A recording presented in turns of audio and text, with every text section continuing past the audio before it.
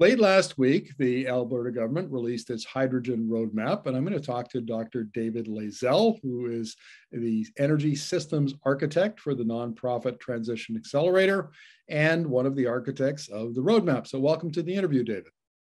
Thank you. It's good to be here.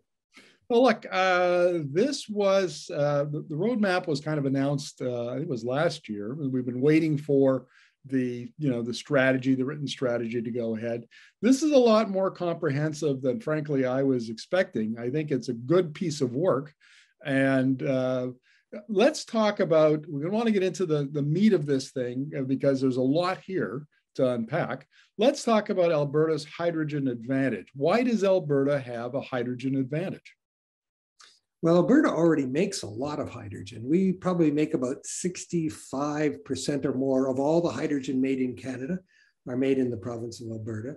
And we make it because we have low-cost sources of natural gas, and we're able to convert that into hydrogen at a very cost-effective price. And it's used to make fertilizer ammonia, that's used in agriculture, of course.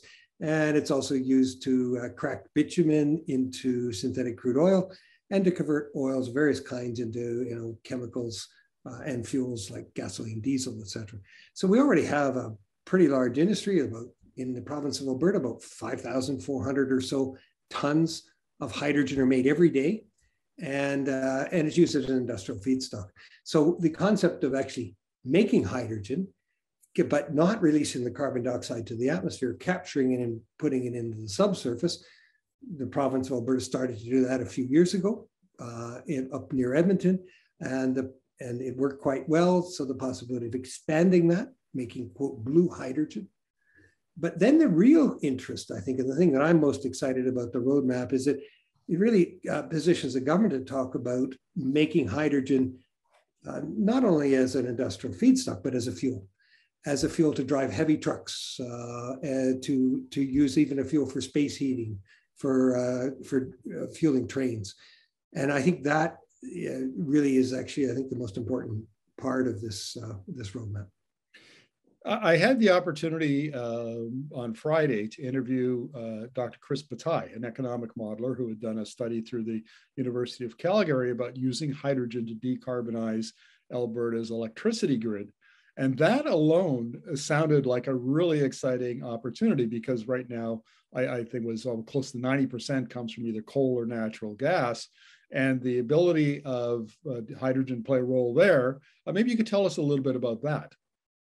Well, I think it can act in two ways. We have a real capacity in Alberta and actually many other places across Canada to make wind and solar electricity.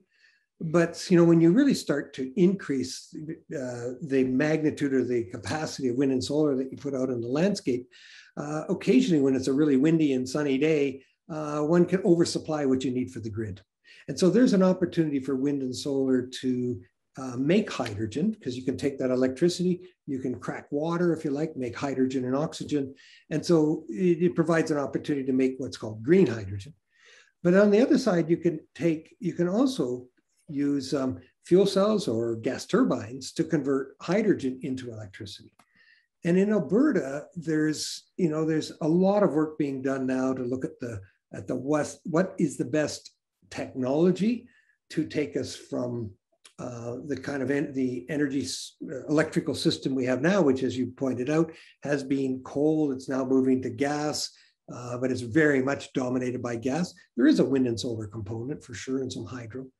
But the possibility of switching this thermal production to maybe using hydrogen as a energy resource to make electricity is actually quite attractive, because we have an opportunity to actually have quite a large backbone network of hydrogen supply, and using that to make electricity just adds to the value of that infrastructure.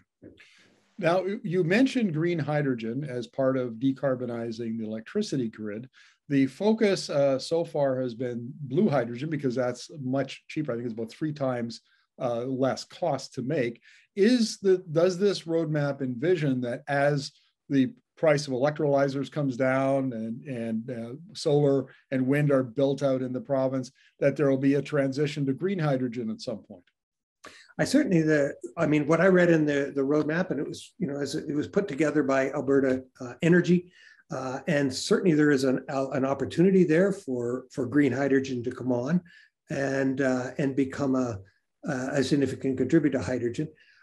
In our analysis, and I don't think, I think the minister said that we're effectively, the government of Alberta is colorblind. It doesn't really care whether it's blue hydrogen or green hydrogen, that it's just interested in low carbon hydrogen and sort of the very low carbon emissions to be able to serve in the drive towards net zero. Our analysis is the economic difference, and the ability to produce it at very large scales falls currently in the favor of blue hydrogen, as we think the basic infrastructure will be built out on blue. But as that infrastructure is built out, it opens up the opportunity for green to take a more and more predominant role. Well, let's talk about export markets. And I assume, Alberta's only at roughly 1,000 kilometers from the West Coast. Would new pipelines have to be built and new facilities built on the West Coast to facilitate hydrogen exports? Yes, perhaps. I think there are a number of new pipelines that are being planned for bringing natural gas to the West Coast. There is a possibility that they could be used, especially if they haven't been built yet. They might be able to change a bit of the design of those pipelines and make them so they could carry natural gas or hydrogen, or even a combination of the two. So that's one opportunity. There's also, with the technologies we have today, what we would probably want to do is to make the blue hydrogen in Alberta, put hydrogen in a pipeline, send it to the West Coast, and then either liquefy it on the West Coast so you can go on a ship, or convert it to ammonia on the West Coast so it gets exported as ammonia rather than as hydrogen. And so, right. So that's certainly the kind of designs. The other possibility is you could make ammonia in Alberta or even in northern BC or Saskatchewan, and then ship the ammonia to the West Coast. It would probably initially go as a train, as an ammonia train. And what kind of a timeline are we looking at, David, for rolling all of this out? I assume that a lot of it will take place in the 2020s, because it seems like the government has set 2030 as a deadline for much of the roadmap to be either accomplished or well underway at that point. Well, we're going to be starting in 2022. We'll have the first hydrogen fueling stations in Alberta in 2022. We hope to have one of them in 2022 and another one, or maybe two, in 2023. And we have a number of vehicles. Just announced last week a project that we've been involved with the city of Edmonton and the city of the county of Strathcona County are getting hydrogen fuel cell buses, and they'll be arriving in 2022. And we got the Aztec trucks, the large 63-ton trucks. They'll be arriving in probably late 2022 or January 2023. And we got a few other projects that we hope to announce soon about other hydrogen trucks. So it's starting, but it's small, right? It really is small. It's initial pilots and small demonstrations. By the time we get to 2025, 2026, we hope to be seeing hundreds of vehicles on the road, our hydrogen vehicles, mainly along corridors like the Calgary-Edmonton corridor. The export opportunity, there's a real determination now to make sure that we actually have exports by the end of this decade.